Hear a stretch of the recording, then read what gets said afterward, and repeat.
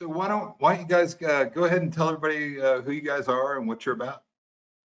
So I'm Dean, and this is my wife Carol, and we joined Lifestyles back in February of 2020.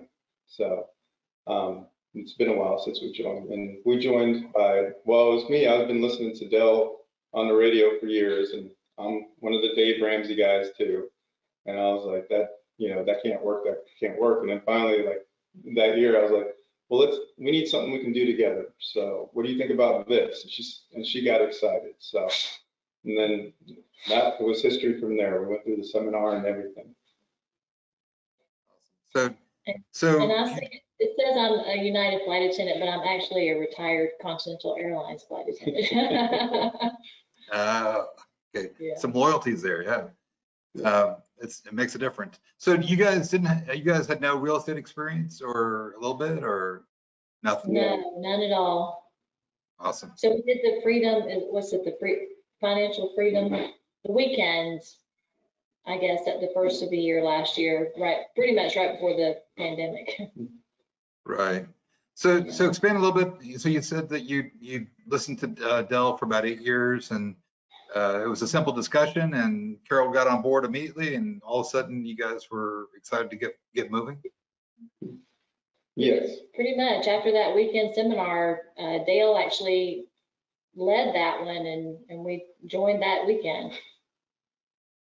Made a lot of sense from that typical. Yes, you guys were happy because right after your seminar, we had a pandemic, and then I started teaching. So you got to be taught by the best, not the mediocre guys. Yeah, it was good. Yeah. So yeah, so the timing is kind of interesting for you guys, because you guys joined right at the beginning of the pandemic. Right.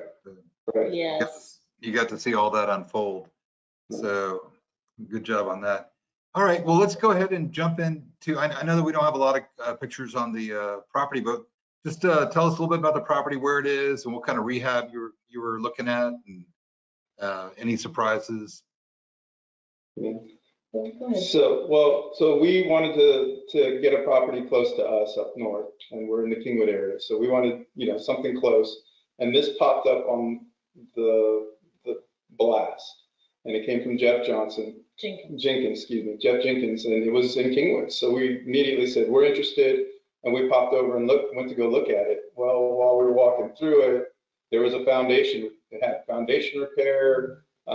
It wasn't in the best of shape. You can see in the background there, it had a mirror on the wall, so almost original stuff in the house. It even had a pull-out ironing board area that was removed. So, but we tagged it, and we were number 2, and we said we would take it, and Jeff said, you got it. So yeah, I found this interesting because this property is right around the corner from me, and I remember joking with you. It's like when I discovered it was a 1-story home going for that price, I realized that someone's going to make out really well on this one. Yeah. So let's go over the numbers real quick. So it appraised at 260, and I don't think that was the first number going into this. What was the initial number that we thought that it was going to appraise? I think we were thinking it was about 220, 230 is what we thought it would come in at.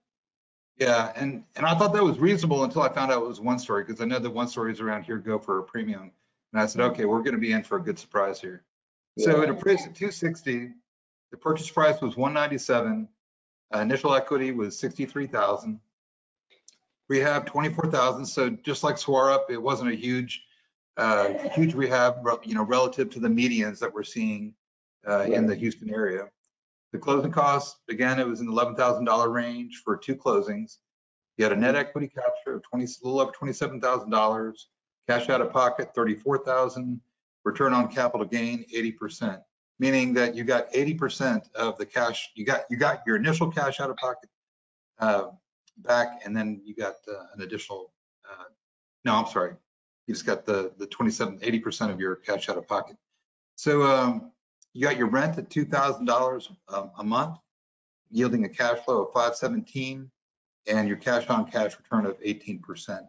And so this is real reflective of the median opportunity that we're seeing in the Houston market, that we track. So good job on this. You can get where you need to be getting these kind of returns on a regular basis. Is there anything you want to add about this, about the numbers, or what any surprises that showed up for you? Sure. So on the quest that we got from Jeff originally, it was like a $5,000 rehab, but when we got into it and really got to doing the rehab, we learned that, it was going to be a lot more than that. And the reason being is because it had foundation issues. One of the things that we would recommend is after you get a house, do an initial cleaning, do a light cleaning inside, and then make sure you rake up all the leaves around on the outside. And what we discovered when we raked the leaves out is there was actually a gap between the foundation and the ground, and there was a hole under the house. So we had that was an additional cost that had to get filled in, and then The plumbing. and then the plumbing was old, so we had to redo the plumbing. It was original plumbing. It was galvanized. Mhm. So that was another additional cost that we had to rip out. So, I mean, But not too many big surprises, but we did learn a lot. mhm. I think the soft clean before we got started, and we didn't take enough pictures of the before. Well, just like Yeah, Swerve, you guys got excited about the deal and you sort of forgot about the pictures. Yeah. But- Yeah. The backyard, the photo that was shown, the backyard actually had a pergola, I guess you call it, like right against the house, and they Longhorn took that down because it was right against the fascia board, which had kind of rotted those boards right against the house. So that would have been a good before and after, but we're learning. Awesome. And so how quickly did this rent out? I mean, the rehab was a month, less than a month. I mean, again, Longhorn was incredible, and they worked with us, totally worked with us. And then, I mean, as soon as we put it on a coming soon with the realtor, it was rented. I think within a week. Within a week. So you used a realtor too to market the property?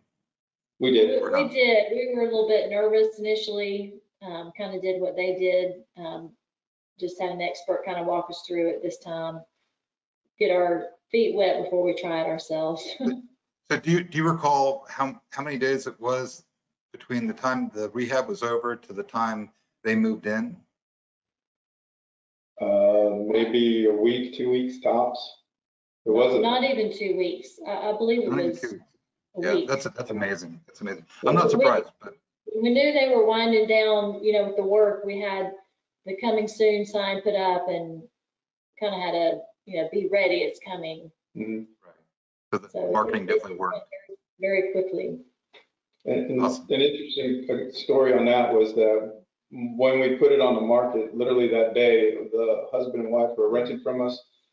She had been looking and looking in Kingwood, and then he said, well, let me try. So he pulls up HAR and he says, look, it's right here. So I was like, I mean, literally the day we put it up there is the day he found it, and they couldn't see it. That's awesome. Awesome. So let's go ahead and so anybody want to call out? And, tip your hat Yeah, to? Jeff is awesome to work with. We enjoyed working with him. He was, I mean, steadfast and true and got through there. And then Longhorn Home Solutions, we can't say enough good things about. Brandon and Emilio. Yeah, it's an uncle and nephew, and they just work hard, and they got us over the finish line. It was a total team effort with them. And then, of course, you, Doug, we appreciate your input. Oh yeah, my pleasure. Remember to write those reviews too on the vendor program. So Oh, yeah. Yeah. put that in there. All right. So how has it changed your life? How's your perspective changed? We might be able to retire. How's it feel to see a checking account and actually see money show up in a checking account as opposed to always flying out? It's pretty good. Yeah. And it's changed my life in the sense that, I went through, I guess, a lot like David, got a finance degree, did the normal things, and then came to realize that, all that's turned on its head when you get into something that is, well, real estate, and it makes more sense when you start looking at the numbers. Yeah, and just, I was looking for a second career for me. When you look at working 8 to 5 versus doing this and applying those hours to becoming a real estate professional, or just being involved in this and being able to manage my own time or our time, in hopes that too, at some point, he can retire from his 8 to 5 and join in. That's kind of our goal. Mhm. Flexibility and legacy for our family. Yeah. Got it. Awesome. So let's go ahead, in the interest of time, let's go ahead and talk about what's next and then answer some questions. Yeah, so, I mean, yes, we joined before the pandemic, and during the pandemic, I had back surgery, my son had surgery, so we slowed down on purchasing. But our goal is to get at least 2 more family single properties, and we're hunting hard now and looking on the blasts. But our ultimate goal is to transition to the multifamily side. Just follow the map, right? Yes. Follow the yes. Yeah, we had a slow start just because of unexpected surgeries, but we're hoping to get ramped up here and get going again. Sometimes you just have to roll with it and, Yeah. right. Awesome. So Emily, do we have any questions from the audience on this? We do, actually. So thanks for asking. Thanks for checking in. Yeah, we've got a few. I've got a real good question here from Kirby. He said, how were you able to overcome any fear you had of investing in real estate? Doug, really Yeah. tough meeting with our That's a big one. mentor.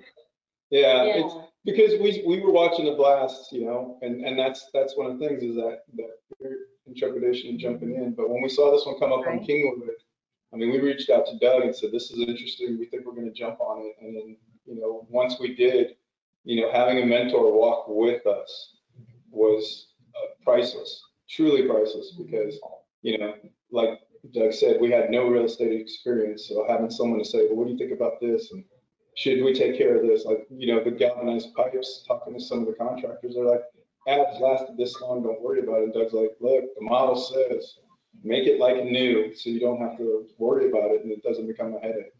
So, you know, that was just what got us over that fear. It didn't get us over the fear and trepidation, but it helped us take that first step and just do it. Yes, I mean, Lifestyles offers so many resources and people, you know, just like Doug and just so many different, the vendors to help. And, you know, when traditional avenues of retirement are not working, really the only failure we felt like would be not to try at all. So that helped us. But definitely all the resources available to us was a comfort and a cushion, you know, we felt like. Yeah, that's awesome. Yeah, I'm glad we have mentors like Doug and David here too, because they've helped me a lot as well. So, well, hey, here's another question from FIBA, and they were asking, how much did you guys invest in the first property, or I guess to put it another way, how much cash did you guys start with to invest? So we took advantage of the changes in the tax code and pulled money out of the 401k. Cool. Well, actually out of the IRAs and converted them into investment funds. So we had about, I would say, 70 grand to start and work with. So that first deal, as you saw, you know, the average is about 30 grand. So that's the first one. But they do, again, there are resources online that teach you how to get 10 houses in 10 months with, you know, using your other houses as collateral. So, Nice. So we're on our way. Nice. So how many properties in total do you own now? We've got 2. We've got the Sandy house and we've got one that's a work in progress that we're getting ready. So Yeah. Nice. Trying Congratulations. to ramp up now that everybody's recovered. That's awesome. Yeah. All right. And Tom was asking, since it's an investment property, did you have any issues getting it refinanced? No. Again, they teach Lifestyles teaches you how to go from hard money to, you know, refinancing, and they walk you through that and what to look for and how to get out. Yeah. Nice. Okay. So Chuck is Really also quick, asking. I'll chime in on that one. Okay.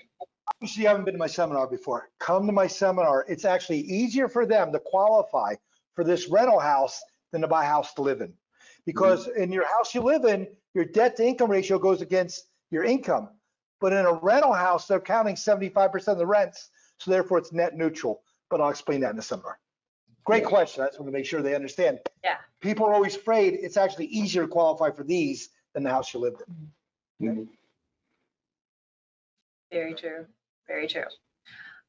So Chuck was asking about the financing as well. This seems to be a thing tonight. So, and I'm not sure if he's asking about hard money or conventional. So maybe just a little bit on both. But he was asking how it was financed and what's the interest rate, or what was the interest rate? Yeah, so that's a great question. So the market that you'll come to find out is moving quick. So if you cannot jump on a deal quickly and close quickly, you're going to lose it. And so, you know, we and Lifestyles are competing with folks that want to purchase a house. So that takes about 30 days to close, whereas with hard money, it takes 7 to 10 days. But you will pay for that. Yeah, you're going to pay for that. So it's about 6.99%. Plus there's an initial upfront fee that they charge. And that's why you saw in our number that it was like 11 grand in closing costs, because we had to pay the hard money lender. And then when we refinanced, we had to pay the new lender.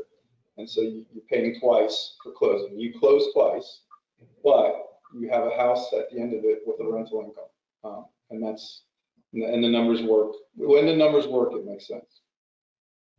Absolutely. And to just go on that, so you turned that $34,000 that was sitting in the bank into $54,000 in equity in the property, you know, Right. along the way. So it all works. Yeah. And guys, just so you know, we have many different lenders, there's many different interest rates. You know, what might be the answer for Dean might not be the answer for you. People are paying 3% interest, people are paying 4% interest.